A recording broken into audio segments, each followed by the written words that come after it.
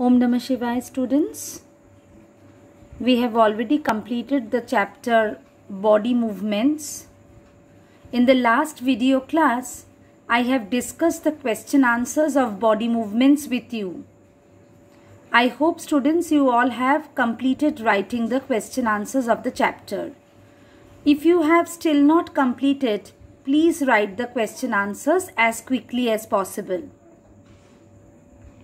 As I told you that other than the given questions in the exercise of the chapter body movements, also prepare nicely the movements of all the type of animals which I have discussed in the video class.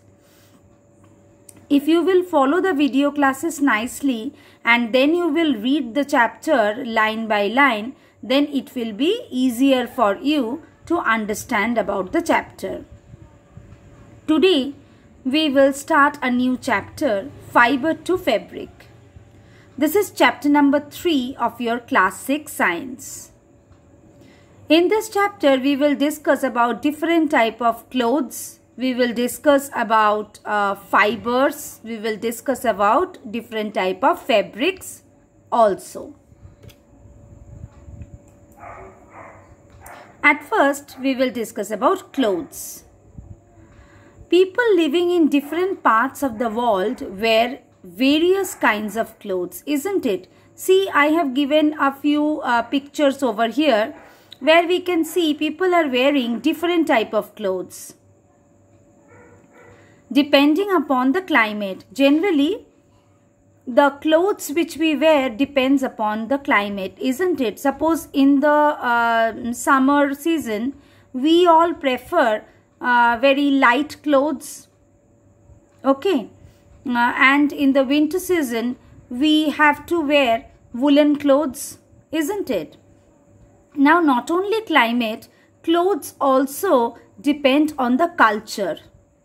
When suppose according to the culture people choose their clothes. Suppose Eastern clothes means the clothes that the people of the Eastern world wear is different from that of the Western clothes, isn't it? So, when we see a person wearing a particular type of cloth, then from the dress, we can understand about the culture as well as about the living place of the person, isn't it? So, we can identify a person's culture and living place from the clothes worn by him or her. Generally, they wear the type of clothes that are used in their country or those are used in their culture. Okay.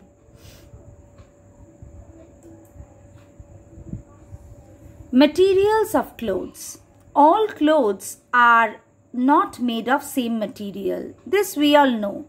Just now I was discussing about the cotton clothes and the woolen clothes. So here only see, I have discussed about two materials. Other than that, you all know many other names. Suppose silk clothes, okay.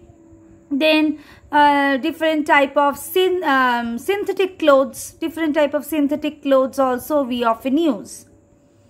So, materials of clothes are different from one another. We can easily feel the difference of these materials by touching these clothes or fabrics. So, the clothes or the fabrics, if we touch them, if we feel their texture, then only we can understand that whether it is made up of cotton or whether it is made up of jute or whether it is a silk cloth. So, we can feel the difference very easily. A woolen sweater can easily be identified from a cotton sari by just touching it.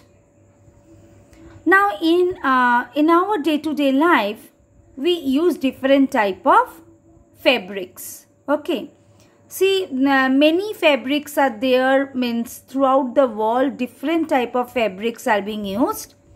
I have given a few examples in this picture. Okay.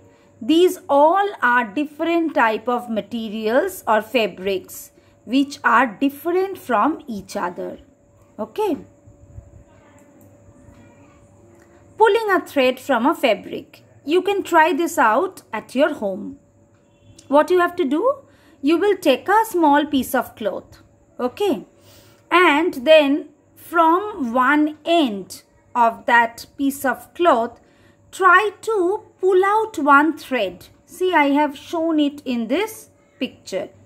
Try to pull out one thread out of the piece of cloth, and then you will see that one thread is coming out, and that is actually called the yarn. So this is a type of activity which you can try. Take a small piece of cloth, try to take out a loose thread or yarn at one of the edges of the cloth. So it is easier to pull out the thread from one edge, from either this edge or this side, like this. If no loose yarns are visible, you can gently pull out one thread with a pin or a needle. But don't try to use that pin or needle alone. If you have to pull out one thread from a piece of cloth by using a pin or a needle, please do it under adults' supervision. Okay. Now all fabrics are made up of yarns or threads. Actually, many threads are used to make one piece of fabric or to make one piece of cloth. See, here also the yarns are coming out. Okay. So I hope I am clear with this activity. You can try it out. It is very easy. And read the chapter up to this line by line. Very soon I will send you the next video in which we will discuss about the rest of the chapter. Okay students, Om Namah Shivaya.